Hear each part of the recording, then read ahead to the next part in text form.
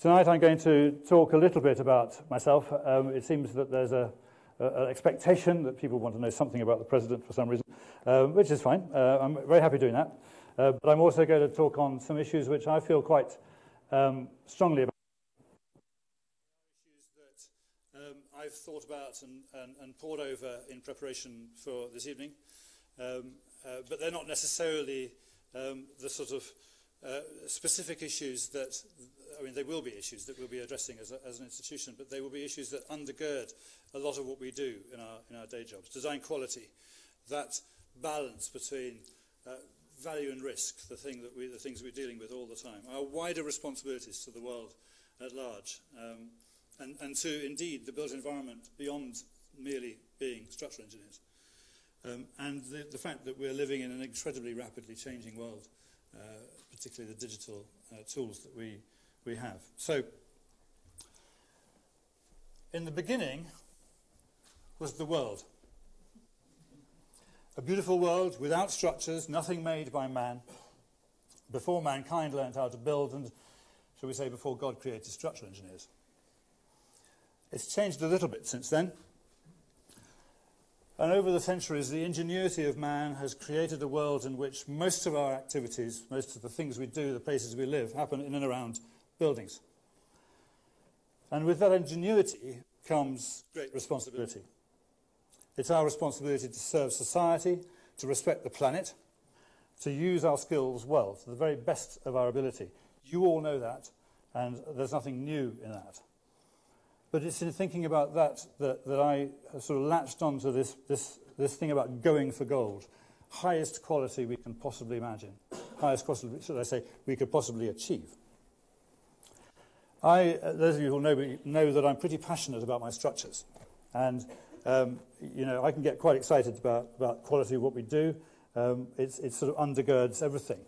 And we need to make the most of it as we shape the world, for the sake of obviously the people we work for, our clients and with, people who use our structures, but actually more than that, for the whole of society. We have a vital role, and what I want to try and do this evening is to talk about the broader role of structural engineers, that we need to engage in a wider debate, the debate about what we build, where, when, why, and for whom. Not just simply the structural aspects, but you know, we're highly creative. Engineers are highly creative, innovative, imaginative people.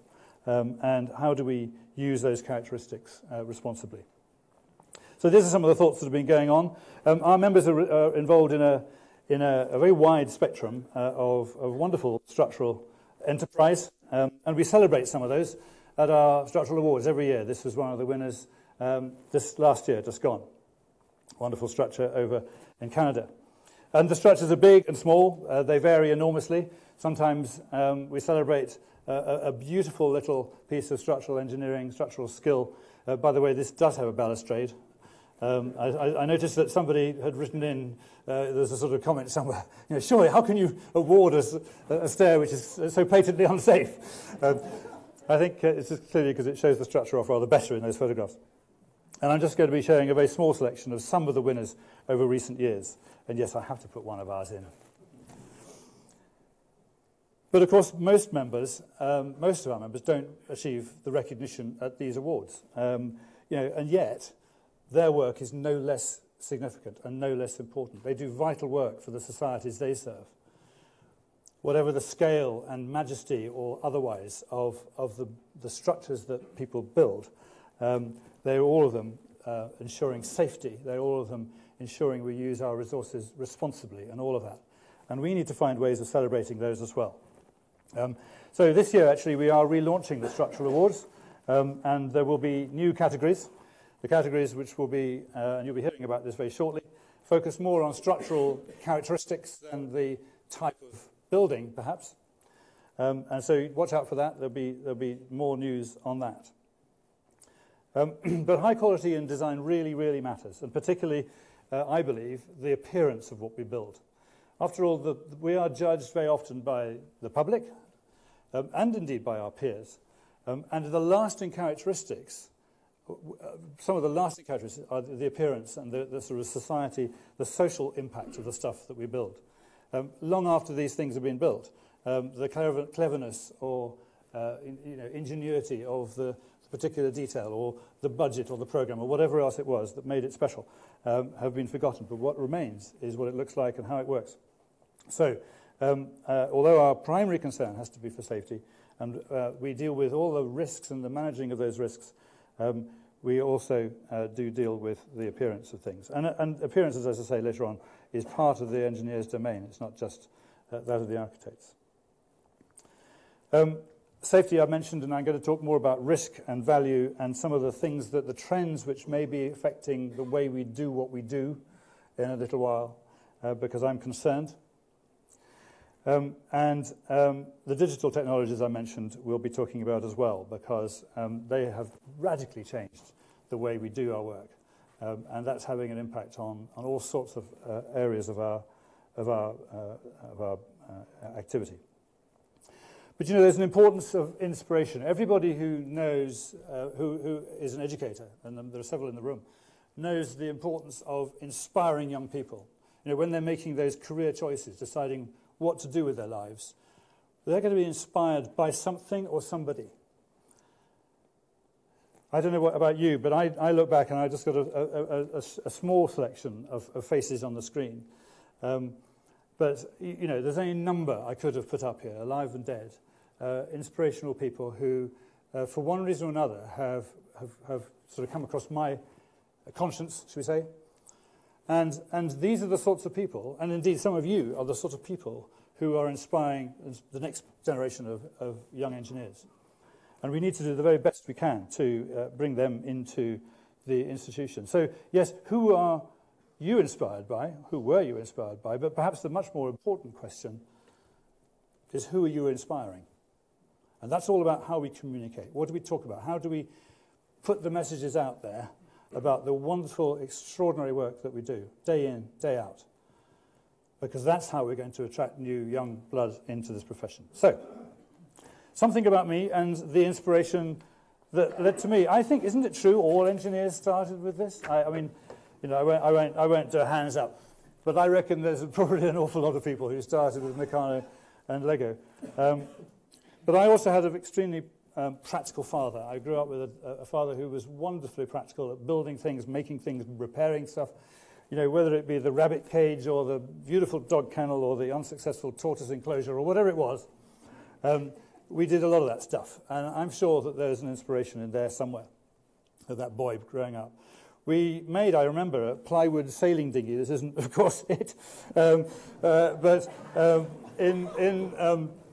in our garage, and that led on to a love of sailing. And the boat on the left actually was my dad's boat. We sailed that for many years, all around the UK and, in fact, Denmark.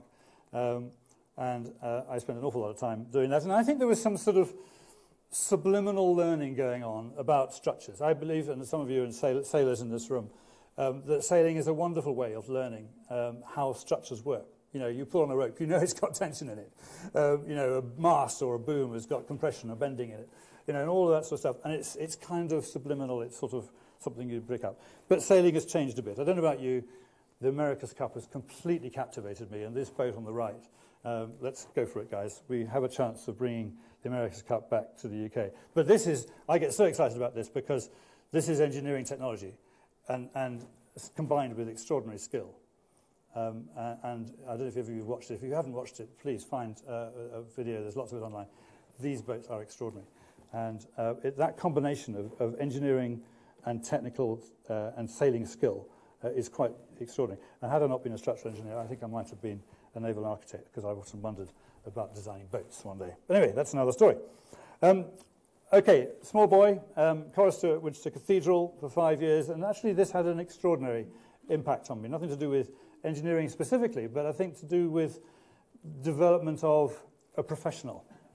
Because for 5 years or so, I was in there every day, just about every day, and you have to deliver. Often at very, very short notice, without any kind of complaining. And I think that there was something about that, and learning to sort of communicate and deliver and just be confident. I have to say, although I spent 5 years in there, it wasn't until about 20 years later that I actually finally sort of discovered a Christian faith, which is very much a significant milestone in my life. But the cathedral had another story which I learnt, and it's because I came across this chap. Some of you will know his story, and I'm grateful to Bill Harvey, who's in the room, for a tweet some month or two ago, because he was visiting and he came across this story again. William Walker is the diver who went down under the foundations of the cathedral in 1911 to stop the thing collapsing. The foundations were on peat, and the whole cathedral, or at least actually the one end of it, was in very significant danger of total collapse. But as you will know, if you want to underpin foundations and you're on peat, the one thing you don't want to do is to dewater the ground. So before you could do that, he had to go down in a diving costume into pits which were dug underneath and shore it up with bags of cement. There he is, doing that. He managed to do that. They could then dewater and underpin in the conventional way. But I think something about that story, I remember hearing the story at the age of, I don't know, 10 or 11. Maybe that just had a small impact. Of course, the water's still there, and some of you know that this wonderful sculpture by Anthony Gormley sometimes has his feet wet because the water comes and goes. But that story, I think, was a sort of slightly subliminal steer towards some kind of a construction or engineering background. So from Winchester, it was to Marlborough College, where music was still a big thing. I scraped through my A-levels, just enough to get into Bristol University. Interestingly, actually, had I got those grades today, I don't think I would have got there. There's a lesson learned somewhere. But I got to Bristol and somehow or other managed a first-class degree. At Bristol, I was taught by David Blockley, one of the previous past presidents of this institution, sadly not able to come tonight. But he was an inspiration. He taught me my structures, or some of them. And he also taught us to observe, to open our eyes, to look around us, which is one of the points I want to make a little later on, to actually have an opinion about structural systems when you encounter them. I think a lot of people walk around with their blinkers on or their eyes shut or something. So he was the one who taught me that. But at Bristol, I had a really crazy engineering timetable, but it wasn't quite so crazy. It was just enough time for me to do some music, and it's just as well, because that's where I met my musician wife, Rachel, who is here tonight. And perhaps the Clifton Suspension Bridge had also another sort of interest. It sort of piqued my interest in bridges. And at the time, I didn't have any idea that some years later I was going to be bidding for and actually winning for our company the role of the engineer who looks after the bridge and advises the Clifton Suspension Bridge Trust, a role which we continue to do to this day. And that's a great privilege. From Bristol, I had an interview, thanks to a referral from the professor, Roy Severn, with a chap called Tony Flint. Now, many of you will know Tony Flint. This, incidentally, is how we always dress to work. I hope you do. I know you're all dressed down this evening, I can see that. Tony's name is over there, one of the gold medalists of this institution. But he has been a huge inspiration, and as indeed has all of those people, Brian Smith standing beside him, and John Evans and David Mackenzie are both here as well tonight. Sadly, Tony Neal is no longer with us. But with Flint and Neal, I had a very, very quick sort of baptism by fire, straight in the deep end, lots of very exciting and challenging stuff, technical challenges coming thick and fast, with a really inspirational leadership team. This was 1979, and we were getting used to limit state design. Some of you will remember that. Codes and standards were evolving very fast, so I got involved with some of the calibration exercises to support that work. And in particular, steel bridge technology was changing. We'll come back to the steel bridge collapses in a minute. But we were recovering from those, and new codes were coming, and we were doing a lot of work. And I was at exactly the right place. I found myself in exactly the right place to be part of the excitement of that, should you say, rebirth, actually. Then I went to Imperial College, where another past president, in fact, two other past presidents, Patrick Dowling and Graham Owens, who is here tonight, had a significant impact on me, and I did a structural steel design course. And coming back from that, I was put on my first major bridge project, where we were engaged in the strengthening of the Severn crossing. And my bit of the job was the bit in the foreground, which is why I always show this photograph, because if you look at it from the other end, you can hardly see the Y Bridge. The Severn Bridge is the big one, and everybody knows about the Severn Bridge, but nobody remembers this one down here. But that was a hugely significant piece of work for me. It went on for a long time, very, very challenging. We were developing new ways of strengthening steel box girder bridges. And many of you will have heard me talk at length on that subject, because that also then led on to a number of other similar projects at Erskine Bridge, at Milford Haven again, and Westgate in Australia. And this has been a very significant thread through my career, the steel box girder story. In the 90s, we moved from assessment of steel box girders to the independent design check of new ones. And again, some of the people involved with the design of these structures are in the room, which is quite exciting. But these are all in Hong Kong. So the 90s was all about Hong Kong. You remember it went back to the Chinese in 97. And these bridges were all under construction. Tsingma at the top left. Cap Shui Mun is the one in the foreground. Does that pointer work there? No, it doesn't. This one might do. Yes, so here's the Cap Shui Mun Bridge, cable stayed bridge. And any of you who've gone into Hong Kong from the airport probably don't know that you travel through those structures inside the Tsingma Bridge and inside Cap Shui Mun on the MTR train, travelling at high speed. And then there's Tin Khao in the background. So that was a huge piece of work, and I learnt how to eat with chopsticks. Today, however, most of my work is in new bridge design, and it all started here. I'm delighted that Paul O. Jensen from Dissing and Vitling Architects is in the audience, because he and I worked together on this, and no one was more surprised than I when we won the competition. This was a big competition that was run by the Highways Agency back then, and really a wonderful thing. Unfortunately, it was never built due to the government cuts that came in that year, 1997. But that has been a watershed moment for my career and led on to other projects. I should actually say, I'm sorry, a number of the pictures I'm showing, I've worked with a number of architects in my time, and 4 of them are sitting here. 3 of them used to be with Wilkinson Air, 1 of them still is, worked on this project. I don't know what the collective term for architects is, but perhaps later on we can take a vote. But we've got a wonderful bunch of them here. And they're dear friends, and guys, I'm so glad you were able to make it. So working on some of these projects, which have been a significant part of what I do. But I think probably for me, the pool win, and then a few years later, this one, also with Paul Over, working on the Stonecutters Bridge in Hong Kong. We won the competition, but we didn't win the project.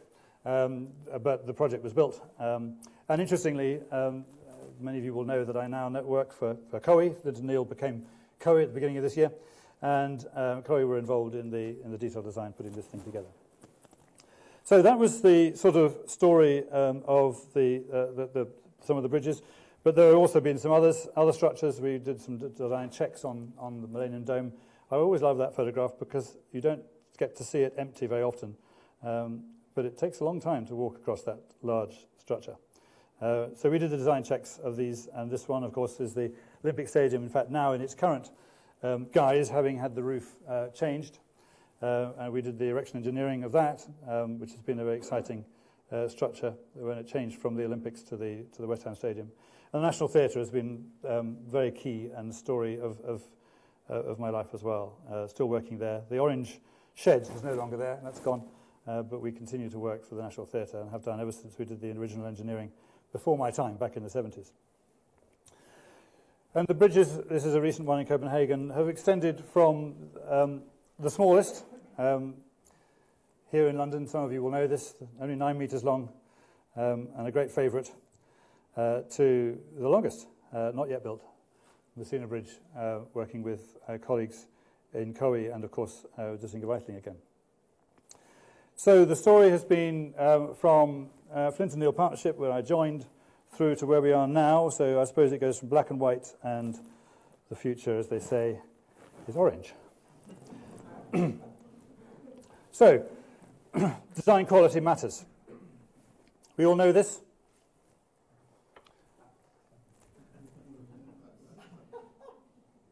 High quality standards must be our benchmark. But this is not, we're not talking about mere compliance with codes. We're not talking about designing to meet a budget or program. Those things are necessary. Those things are important. But they don't on their own deliver quality. The secret lies in a much broader appreciation of what we do, a creative approach to structural design, innovation in structural form, clever use of materials, imaginative ideas for effective and efficient construction, and above all, a sensitivity to those who are going to use and encounter our structures. It's very easy for me to talk about that in the context of bridges, but it's absolutely every bit as relevant in all the structures we do. And that's what I mean by going for gold. Harrop had a very key solution, key sort of quote: many solutions, good and bad and different. The art is by a synthesis of ends and means to arrive at a good solution. This is a creative activity involving imagination, intuition, and deliberate choice. We know that. This is design. But the end of it is quality. 2 years ago, Tim Eibel, at his presidential inauguration, pointed to the list of the gold medalists over there. And he pointed out that creativity was the key to the path to excellence. Creativity is to be nurtured in all engineers. It's the thing that really is our DNA. And mediocrity is the death of creativity. And those chaps, those gold medalists, certainly did not settle for mediocrity. Mediocrity sort of smacks of mere code compliance, and we need creativity and excellence. So obviously sometimes we have projects which give us more scope to do something unusual. And structural engineers the world over are doing things which are, should we say, more run-of-the-mill. That's fine.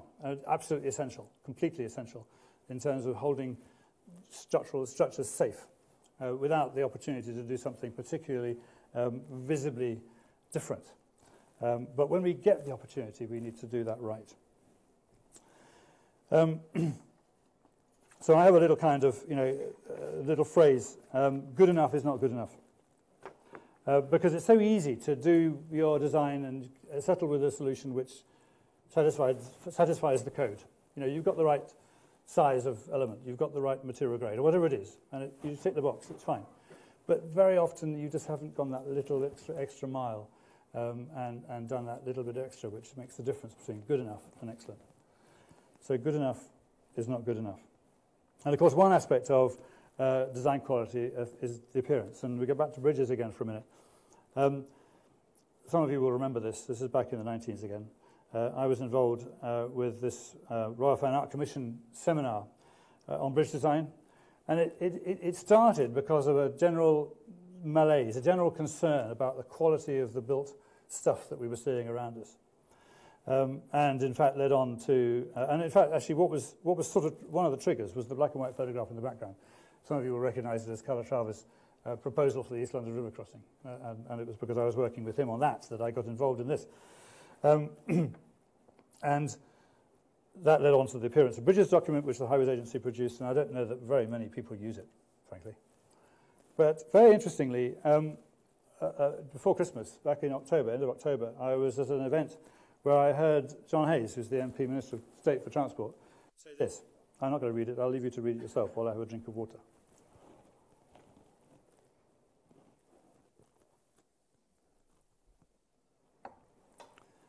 And, actually I was completely stunned hearing a minister saying, we've got to do better on the appearance of our structures. He went on.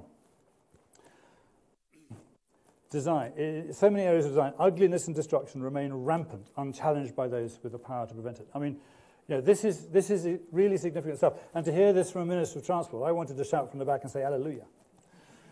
As it happens, at the end, I did go up to him and I chatted to him, and I reminded him about the Royal Fine Art Commission seminar and the Poole Harbour Bridge competition, which also came out of that. It was all the same sort of time. The Highways Agency ran that competition specifically because that was happening. And we need, and it says there, ours can be and must be an age in which aesthetic quality of the public realm soars. Guys, we've got work to do. And my point actually is that, as engineers, we are every bit as responsible as the architects. So very often architects take the credit or blame for, good-looking or ugly structures or buildings. And fine, maybe sometimes that's absolutely right. But we also have our role to play. Vitruvius is a pretty good place to start. Some of you will know Vitruvius. He wrote the 10 books of architecture a long time ago. Utilitas, firmitas, venustas, you all know what that means. The function, utility, the top one. Strength and stability, firmitas, sort of making sure it doesn't fall down and it works and all that sort of stuff. And venustas, elegance, delight. It's the appearance side of things. And he pointed out that these three things all need to be satisfied.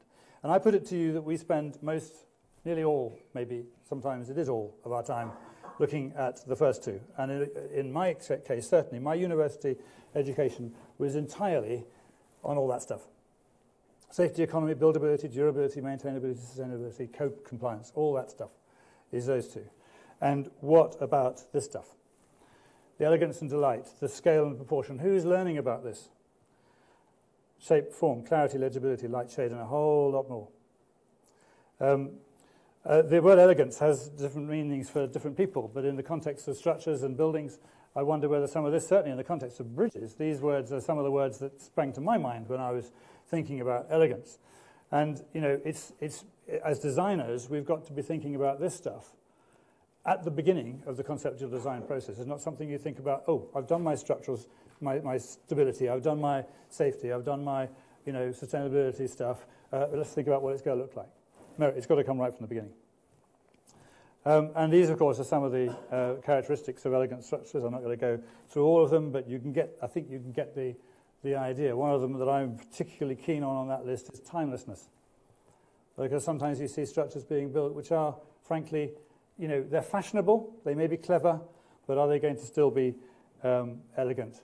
Or, you know, even if they are now, are they still going to be good in 100 years' time? There are some ugly ones, and I won't fall on those, but I would love to point out the one at the top left. And the engineers among you, which is most of you, will ask what on earth that thing is doing on the top of the bridge. And the one most of you have driven under probably 100 times, which some years ago got the accolade as the ugliest bridge in the UK or England or something, with an NCE poll, the one here on the top right. But let's not dwell on those. Let's look at some slightly more inspiring ones for some of the greatest designers. Maillard, top left. Michel Villegeux, and I'm mentioning the engineer deliberately, as you might imagine, for Maillard. Sonneberg is Christian Men. And Gateshead Millennium, in the days when it was Gifford, now Ramble, of course. Architects, again, in the room.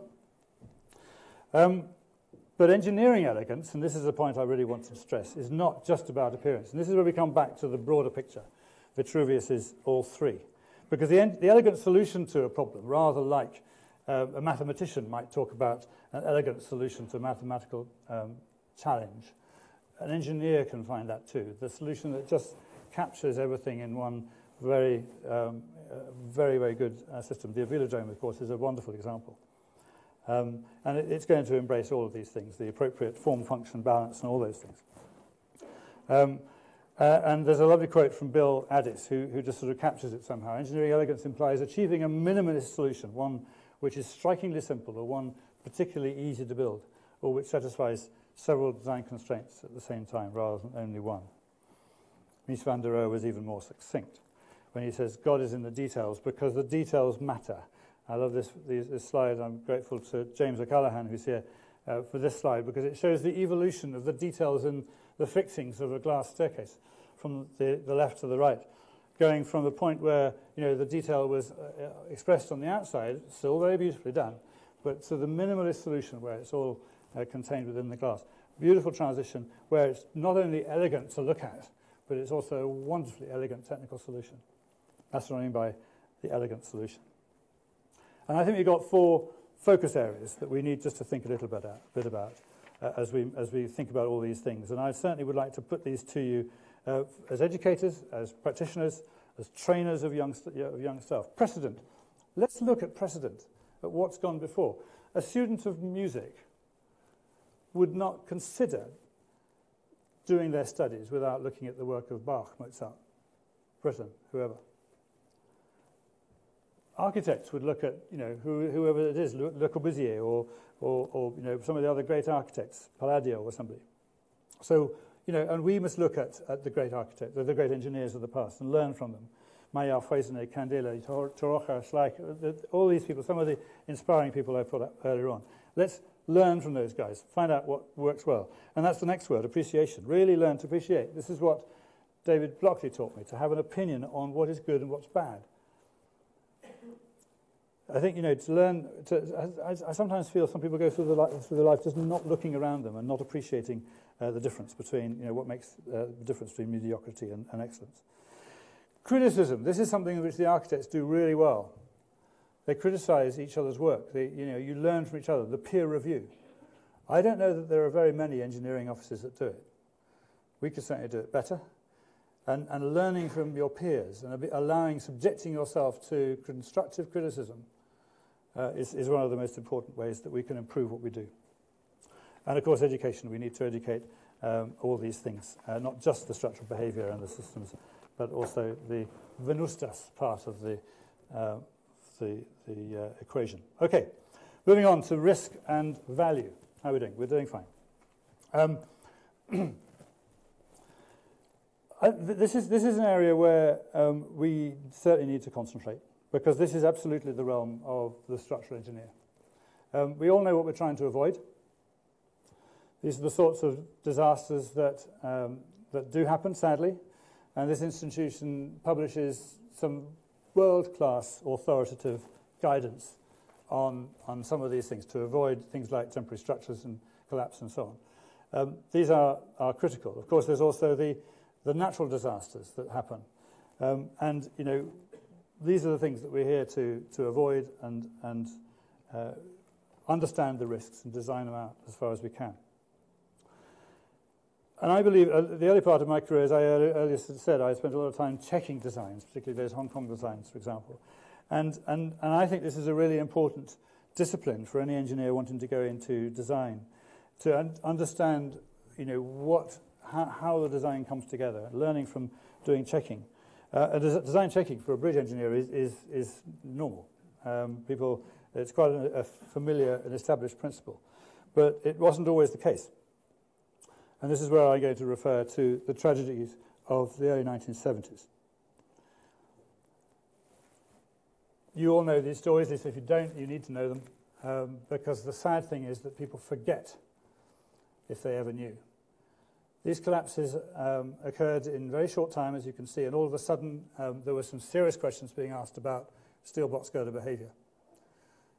In Melbourne, the Westgate Bridge collapsed, killing 35 people. It still remains to this day Australia's most significant engineering disaster, collapse. Immediately after in fact, after the Milford Haven collapse, there were some very significant work done. In about 3 years, you know, it has been said that about 30 years' worth of research was done to understand the behaviour of these structures. And the inquiry, the Morrison Committee of Inquiry, produced their recommendations in 1973. Those dog-eared documents on the right-hand side are my copies of the interim design and workshop rules. I haven't actually looked at them, I have to confess, for a few years now. But they used to be, and indeed in our office for many still are, a Bible, because they properly represent the behaviour of these structures. But apart from the fact that the Morrison Committee did an extraordinary work, and of course Dr. Flint was part of that, which is why we found ourselves very much involved in all of that. The most important thing here is, I think, and lessons for us, is the recommendations. The engineer's permanent design should be checked by an independent engineer, both for the design concept and the method of analysis and stress, and a certificate furnished to this effect. The independent engineer should have experience and qualifications commensurate with the magnitude and complexity of the design in question. So that's an independent check. We're not talking about a quality assurance check here. We're not talking about somebody looking at the calculations and looking as though they've done it right. This is a completely independent analysis, and many of you in the room know that. That was the first recommendation of the Morrison Committee following those collapses in which people died. And the second recommendation was that the designer, in this case called the engineer, because in those days, you remember, it was a capital E, engineer, should be responsible for the supervision of the works. Now, I don't know about you, but I'm finding that this is being forgotten. And with modern procurement routes, clients are finding ways to avoid these things. They see it as unnecessary expense. We've got a job on right now, I won't tell you what it is, where the client refuses to pay for an independent check, which we've recommended. Now, it's not because we're not confident in our design, but it's because we believe that, with the best will in the world, mistakes do happen, or we don't quite see the things that somebody else might see, and a second pair of eyes for a fraction of the cost of the construction of this bridge will be worth doing. And the danger is that people, as I say, have forgotten, and I have to tell you that I worry quite seriously that as a profession, things are going in the wrong direction. Now, we need to recognise that we need those checks, and I believe it's very short-sighted not to have them. But we have a dilemma too, don't we? We want to encourage that creativity, that innovation, that imagination, and these are the lifeblood of any good engineer. They're the way we produce good quality, and because that's what society needs. More innovation requires more checking. If you're going to do something new, you need to be sure of it. That means you check your own work, and it's not a bad idea for somebody else to check it too. So, if you want to minimize the uncertainty and reduce risk, you need to do the checking. And such was the lesson of the early 1970s in the case of steel box girders. When you do something new, you need to be extra sure. It stands to reason. And being extra sure means we need to be particularly careful. So, as I say, this is not blind dependency on QA processes or code compliance, because if we just rely on those, that's an extremely dangerous position to be taking. Now, I have to say the institution is very active here because, we do look at the risks, and we publish a lot of documents, and we help our members to manage risks every day. That's what engineers do. Engineers manage risks. That's what we're in business to do. And we have a duty to inform our clients of those risks. So I'm hoping that, through this year, I shall be talking about this a lot, and seeing how, what can we be doing and what should we be doing in the way in which we do structures, not just bridges, but all structures. The other thing that's worrying me slightly here is that some of the procurement processes are putting a lot of pressure on program. I put this up very, very, very quickly. I sort of did this very quickly the other day because I wanted to sort of talk about design at the left-hand end of the spectrum. When you start with an idea and you end up at the right-hand end of the spectrum building it, you want to move. You need to know that you move from a position of uncertainty, you're starting with something new, to a position of confidence. Nobody wants to start building something if they're not really sure about it.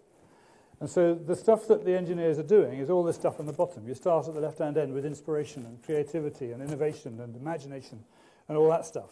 And then you have to go through all the verification, the development and the checking and the testing. And we've got words like optimization in there. And all that takes time. And you get to certification and specification and finally to implementation. And if you're properly appointed, as the recommendation said, you would be doing the supervision as well. But unfortunately, we find, and I don't know about whether you empathize with this or your experience echoes this, we find that our pre-construction design time is getting shorter and shorter. Often. I won't say it's always, but often. And perhaps particularly in a design and construct context, which is often. And what does that do? That means that we have less and less time to do all these things. And some of them perhaps just don't get the emphasis that they deserve. We're still trying to reduce the risk, but we've got less time for it. And if you combine, and so everything gets compressed, and you know what happens there. And if you combine this lack of time with, I think, probably what many of us can hold our hands up to say, that we often find teams working long hours, and we're working tired, it's a disaster waiting to happen. I'm sorry to sound so bleak about it, but I think that we need to be very concerned and alert to these issues.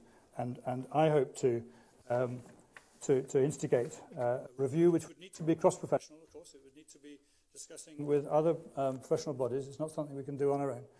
But a review of procurement processes and the systems that we have in place. And I will be discussing this with my colleagues here to see how we can do that. And then on to our wider responsibilities. I mentioned earlier at the beginning that we need to be aware of our wider responsibilities to society, which go beyond those of just to our clients and to our colleagues and so on, immediate project team. We are built environment professionals. Our work affects the built environment. You know, everything you see outside, everything you see out there that's built has got some kind of responsibility, making that thing safe and making it what it is. Not always, of course, structural engineers. Domestic scale housing, of course, very often without. And I have certainly, in an earlier part of my career, have had to deal with the problems of when school buildings have been built shoddily without engineering input, and people have died. So, wider responsibility to society as a whole. So, this is Bangkok in Hong Kong. What are we building? You know, what kind of society is that? Would we prefer to live there, or would we prefer to live in Amsterdam? I mean, it's a very extreme example. But, these are very different societies, and we should have a view and a voice on these things. Some of you will know that in New York recently, Times Square has been somewhat transformed. This actually was an image from the kind of trial period, which was done a year or two ago. But I believe, and I think, I'm not sure whether Mike Cook's in the room, but I believe that Bureau Happold has had something to do with the transformation. Turning it from a place which is totally dominated and ruled by the car, or the lorry, or the vehicle, to a place which is a human-centred, much more friendly environment. Now, you can't do that everywhere, of course, but we, as engineers, need to get involved in these kind of debates, because we're built environment professionals. There may not be that many structures, although the umbrellas are structures. There may not be that many structures in this, but there's still a role to play as built environment professionals. And what is our position in terms of achieving zero carbon housing? Many of you will know that that is now the government policy. Any development of 10 homes or more now need to be zero carbon. What does that mean? That actually means that the CO2 emissions from regulated energy use, that's heating, hot water, lighting, and so on, reduced to zero. Now, if you don't do it, then the developer has to pay a fine. That's the rule, okay? And that's coming, and it's going to get more. And most argue that this actually is virtually impossible in a big city. Where do you put the solar panels? Because if you're building a very, very tall building with lots of people in it, there isn't enough room on the roof. And of course, the space is you're competing with photovoltaics and so on. Now, this is not a new problem. And of course, the architects and others have been struggling with these issues. And again, here we are. We're professionals working in that environment. We need to be having a say, because this is where we earn our bread and butter. Instantly, I rather like that image, don't you? But it seems that you can't have both high density and zero carbon.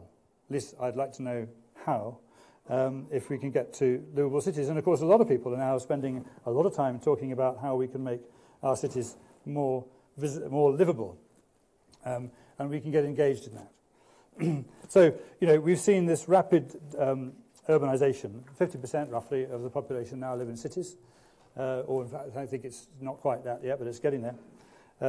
But maybe, just maybe, these kinds of things, the low energy agenda is going to reverse the trend to very large, dense, tall construction. And that, of course, is going to affect our work. So, if our cities change, perhaps towards a more human-scaled and friendly environment, then maybe the types of structures we're called on to design will change. And we must have a word in that debate. And what about the developing world? We have a responsibility, I believe, to the whole of society, not necessarily just to those who pay our bills and so on. I'm delighted that we're seeing increasingly involvement with humanitarian work. This, of course, is from another one of the winning structural award winners. Actually, this is from a year ago or so. And I love the fact that we're getting involved with that, and I want to encourage more and more of us to do that. And I believe that for at least some of the time, we should put effort into this kind of work to help out those who need our help. I'm referring to those many millions who lack even the most basic of facilities that we all take for granted. And you know, there's endless stories, and I won't promise go on, but I certainly could, about some of these issues. But whether it be housing, you know, displacement, migration, natural disaster, civil conflict. You know, civil conflict is an interesting one. You know, who owns the rubble? You know, these are some of the issues that people end up discussing. But you know, again, our members are engaged, and I'm delighted to say that last year we joined, helped to establish, I should say, the UK Built Environment Advisory Group, which goes under the rather difficult mnemonic of UKBEAG. But there it is. The RIBA, the RTPI, and ourselves established this. And this is basically recognizing that between us we have members all around the world able to respond to these sorts of scenarios. Our membership, of course, 27,000 members or so, distributed around the world. The other institutions with more and distributed differently, but by working together we can come together with a coordinated approach to helping these situations. And I'm delighted that the institution has just established a new panel to be working under the Engineering Leadership Group to look into international development and humanitarian issues, and will be engaging with these sorts of things. So look out for that, because we finally have a role which is specifically targeted looking at those sorts of things. And of course we deal with codes and standards, you know, building codes and construction standards. You know, this is the one on the left, you know, remember Bangladesh, and the one on the right. I mean, you know, you do occasionally see extraordinary things inside reinforced concrete. And it's hardly any surprise that sometimes they fall down. And of course, in my world, the world of bridges, there's you know, there's things that need to be done as well. About a billion people, that's about a seventh of the planet.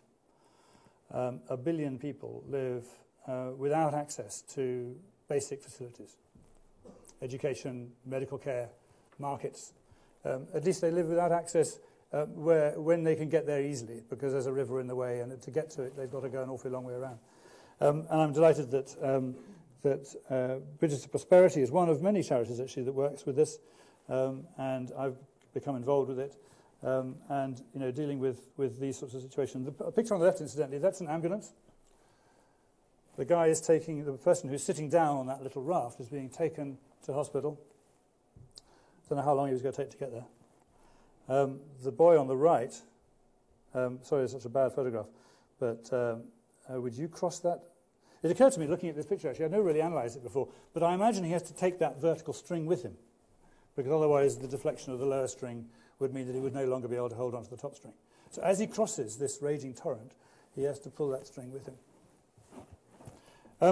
So Bridges to Prosperity is one of many, and again, our members are getting involved with this. In fact, there are some in the room who are about to go to one of these projects, and others who come back from them. And again, you know, what I believe is that we have a hugely significant role to play in changing the conditions, changing the life story of so many millions of people. And we have a duty to do so. You don't have to have a client paying you to do so. So we have a hugely significant role in advising planners and local authorities in earthquake zones, strong wind zones, flood, fire-prone areas, you name it, and we do it. And I'm delighted that this institution is so active in those areas.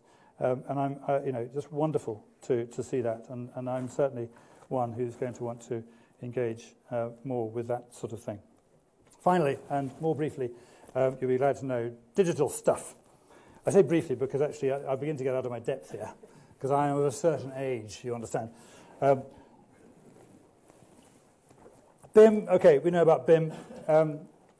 We really don't need to talk about BIM. It's with us. We do it. Most people do it, and it's. But you know, some of the tools that we're using nowadays have been unthinkable even just a few years ago, and the pace of change shows absolutely no sign of letting up. Many of you will know what that is. Those of you who don't, it's a parametric structure definition in a program called Grasshopper. I came across Grasshopper a few years ago, and it's an extremely powerful tool. Many of you have been using it for some time. And what this enables us to do is to do things in a much more seamless digital way. Because at the one end, you've got the conceptual design, you can have some ideas, you can set up some parameters which allow you to change things, and they automatically then change things further downstream where you're doing your structural analysis. You may even be producing drawings in a pretty seamless process. In fact, these days, less and less do we produce drawings. It almost certainly goes, and certainly will be going, straight to the constructor or the fabricator, the maker, so in a seamless digital process. Now that immediately says something to us about how we need to check our designs. Virtual reality is something which is here. Many people are using it. I'll just talk over this one, if this is going to work, which I hope it will. There it goes. So, we have the facility to model in 3D. We have the facility to have conversations with people across the other side of the planet in the same room. In other words, they're also looking at this same thing and pointing at it and discussing it. And these are some of the things that are happening now.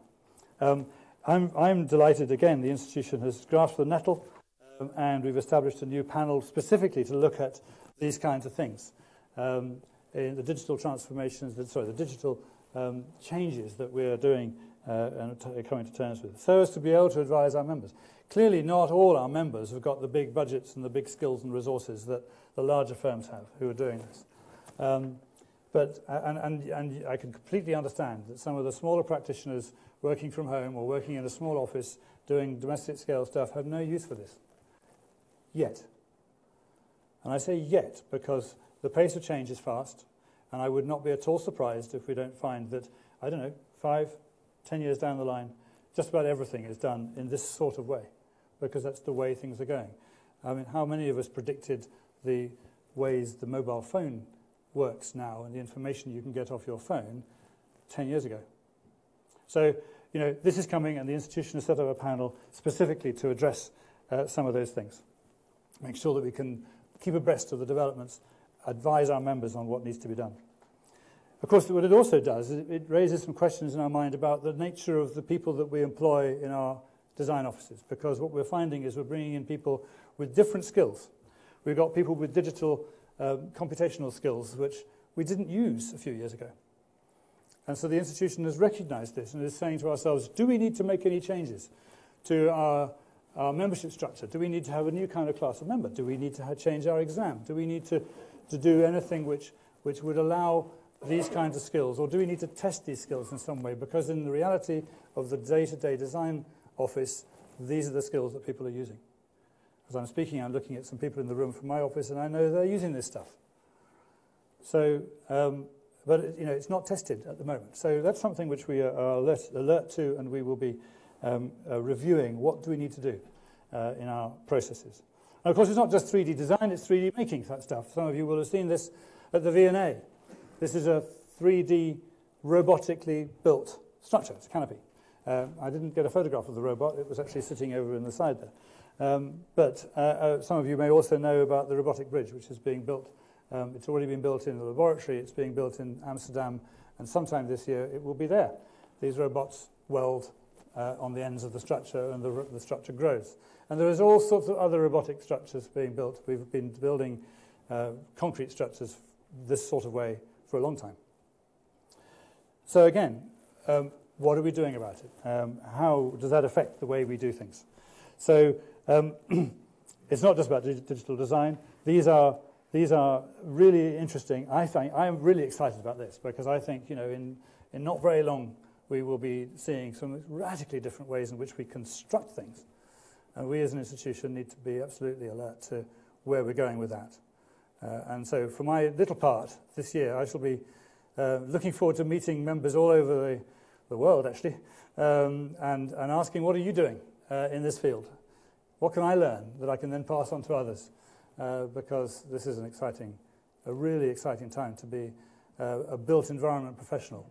And I use that term very advisedly because all of a sudden we're changing from being just structural engineers. We're constructors. We're designers and builders in the broadest sense. And that, for me, is really exciting. So, where does that leave us? I don't really have a kind of sort of pithy closing statement, other than to sort of, remind ourselves of where we've come from. That quality matters. Go for gold. We need to do the very best we can.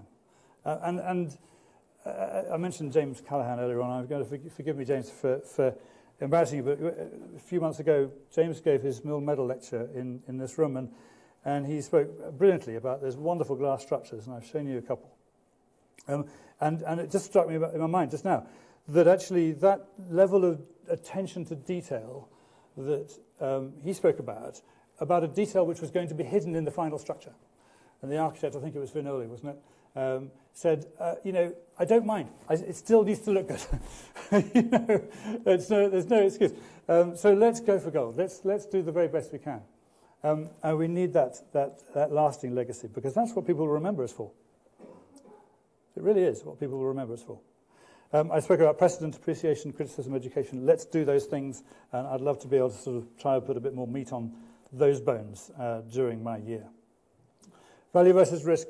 That collaborative design review, which I spoke about, I'd love to think about how we can get the other built environment professionals, and I'd love to have some thoughts from you all and from my architect friends about how can we look at the way we do design procurement. You all know if you have a low cost, you buy something which is cheap, you probably get a cheap product. And the same goes for design services. We all know that. And I'm not here to sort of drag up that same old nutmeg, but the problem that I referred to earlier on about the risks that we're opening ourselves up to by shortening the design times and cutting those corners that some are doing, I think are very serious. So we mustn't forget those lessons of the past.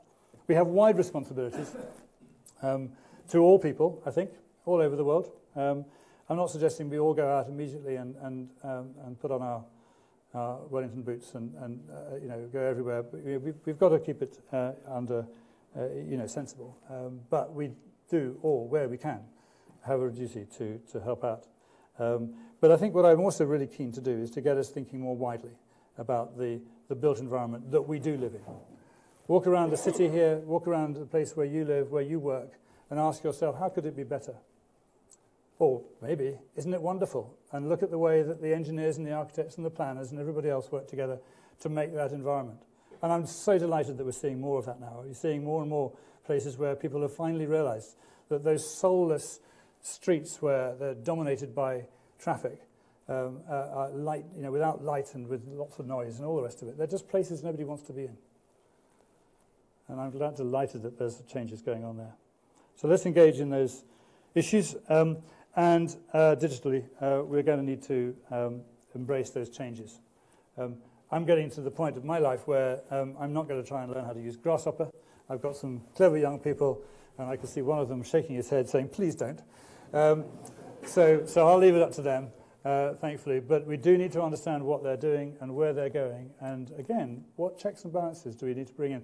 I mentioned earlier on the whole thing about independent design checking. That was that thing about risk and how significant that is. How do we do that in a digital environment? If we're not producing drawings, who's checking the design? That means somebody's got to go into the computer and check it on the screen. That's fine, we're doing that already. But we need checks and balances in place to make sure that the same principles that we've grown up with and we've established because of hard-working precedents and people who've gone before us, those people who have established the right, safe way of doing stuff, we need to think how to continue to do that and make sure we have the same levels of safety in the new digital environment. I don't think we've got there yet. I don't think it's right yet. I'd love to hear from you if you think you've found the answer. And I've just written at the bottom there, the need for CPD has never been greater. This institution has been in the vanguard of pressing for all our members to be doing continual professional development and demonstrating it. The need for that has never been greater. Like I say, I'm not going to learn how to use Grasshopper, but I am absolutely learning to know what it means. And I need to be taught. Thank you very much.